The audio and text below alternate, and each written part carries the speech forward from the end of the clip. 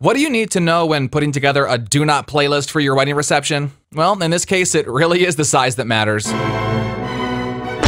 As you're talking with your DJ or band for your wedding reception, the idea of a do not playlist is going to come up at some point. And in the simplest terms possible, all a do not playlist means is exactly that. It's a list of either bands or artists that the couple don't want played during their wedding reception. Now, there can be a plethora of reasons that a couple might put a song or artist on their do not playlist. Like, for one, maybe they just don't like that song or artist. Maybe it's a popular song that they just don't get or just really don't want to hear on the dance floor, or an artist that they just really have never gotten into. I've had couples put songs or artists on the do not playlist because it's offensive. Like, obviously they don't want to hear WAP by Cardi B and Megan Thee Stallion at their wedding reception if there's going to be kids there. I've had couples who are maybe a little bit older and just don't want to hear a lot of new music on the dance floor because them and their guests aren't familiar with the brand new stuff on the radio. I've even had couples put artists on the do not playlist because they disagree with them politically or religiously. But whatever the reason they're on the list, a do not playlist is just a list of songs the couple doesn't want to hear. If you're watching this and thinking to yourself,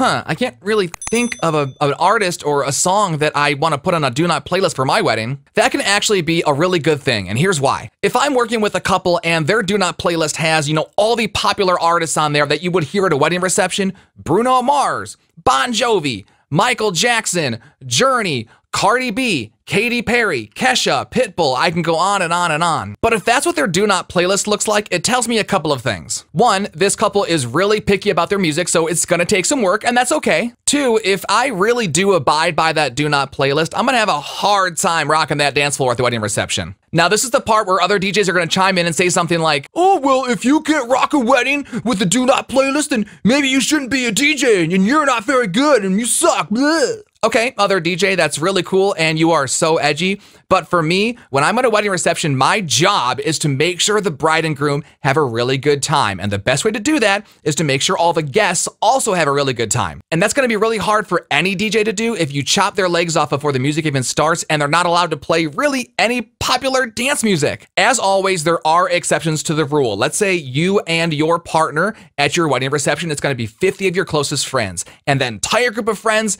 everyone's at EDM. You love dance music. That's what you like. That's what all your friends like. And that's all you want to hear at your wedding reception. I think that's totally okay and actually a really cool idea. But you want to be sure you find a DJ or, depending on the case, a band that can pull off that genre and a playlist like that for a couple of hours at your wedding reception. Or if you and your partner are like me and huge metalheads and all your friends are rockers and that's all you want to hear at your wedding reception, totally cool. But again, just make sure you find a DJ or a band that can pull off your eclectic music taste at your wedding. And sometimes your DJ or band has to be willing to walk away if it's not in their wheelhouse. Now, I've actually had to turn couples away if they've given me like a really long do not playlist and I look at the list and go, oh boy, these are all like the songs I would normally play at a wedding. I'm not gonna be a good fit for this. So I'm just up front and I'll tell the couple, this isn't really what I do, but I'll help you find someone else who can better perform for you. So you've gotta be careful as the person hiring a DJ or a band, if you give them some long do not playlist, which again, in most cases, I don't recommend,